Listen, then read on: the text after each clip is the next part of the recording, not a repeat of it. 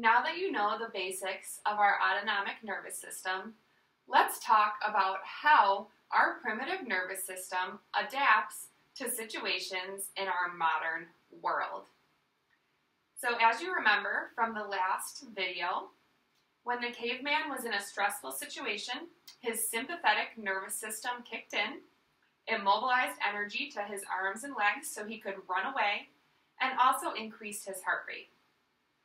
When he was in a safe place and no longer under stress, he was able to breathe easier, and his parasympathetic nervous system kicked in. This decreased his heart rate and took the energy from his limbs and put it back into his abdomen, which allowed him to digest his food in an optimal way. Now, in our modern world, we're fortunate that we don't have to run away from tigers. We don't have to hunt for our food, right? But there are a lot more challenges that we deal with on an everyday basis, specifically situations that can be very stressful. So while we don't run away from tigers, our body really can't tell the difference if we need to fight for our life or if we're having a difficult day at work, right? Some things that could trigger this sympathetic nervous system in our everyday life could be constantly running late. It could be getting in a fight with a coworker or a family member. It could be having a very stressful job.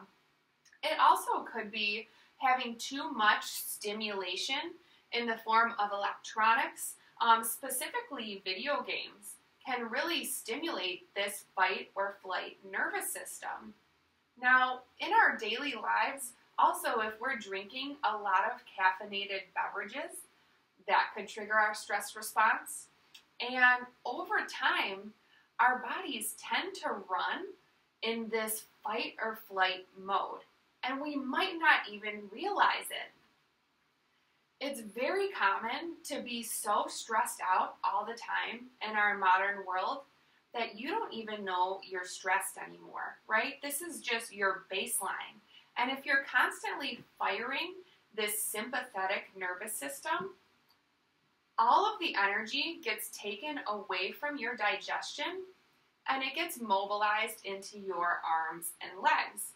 This is because your body is preparing to either run or to fight. Now, if this happens every once in a while, it's not a big deal.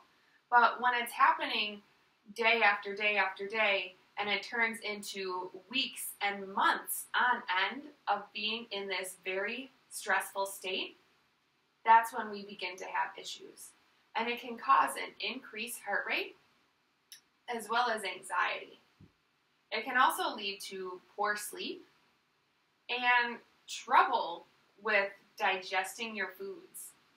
It also might leave you feeling very low energy, but also not being able to get restful sleep. Now, there aren't really a lot of opportunities for us in our daily world to trigger the parasympathetic response. Think about this. People are always going and on to the next thing.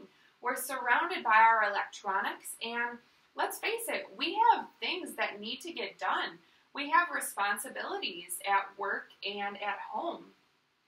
So we don't shift into this parasympathetic rest and digest response from our nervous system as often as we need to be.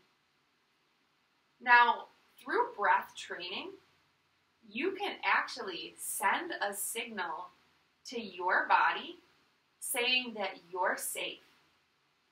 And this triggers the parasympathetic nervous system to kick in.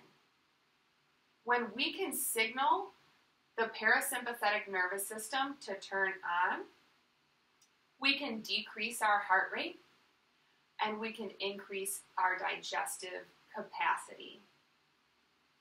Over time, through stimulating the rest and digest nervous system, we can get better sleep and decrease anxiety.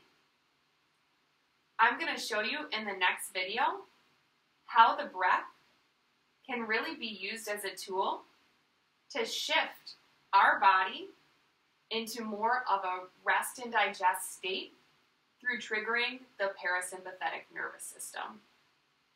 Stick around. See you in the next video.